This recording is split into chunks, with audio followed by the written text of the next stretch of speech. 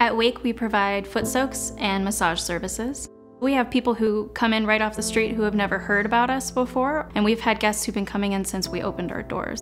So the base service is a foot soak, and they're mixed into this big copper hand-hammered bowl of nice warm soapy water, and they get a warm lavender neck wrap, and our licensed massage therapists will do massage add-ons of head, neck, and shoulder, foot and lower leg, or hand and lower arm.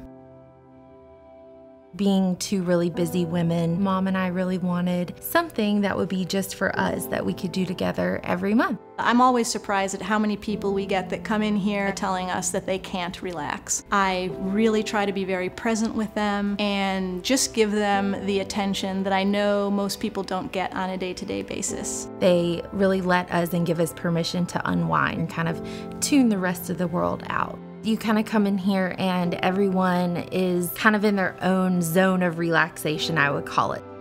Wake is unique in that it is a communal sanctuary. You can share that experience with friends and loved ones and family members.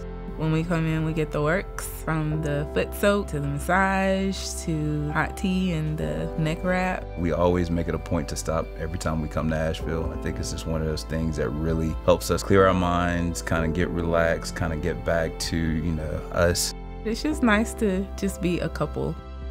We are unique because you get a warm, loving, handmade foot soak, as well as someone doting on you during your entire service with us. It's all about their needs and what I can do to make their experience here the best experience they can possibly have. With Wake, on a scale of 1 to 10, it's definitely a 12. We feel so special every time we come in here. When people leave here, my hope for them is they are walking through this world with a little more peace, a little more balance, a little more serenity. If we can grasp a little bit of peace somewhere, that's truly a gift.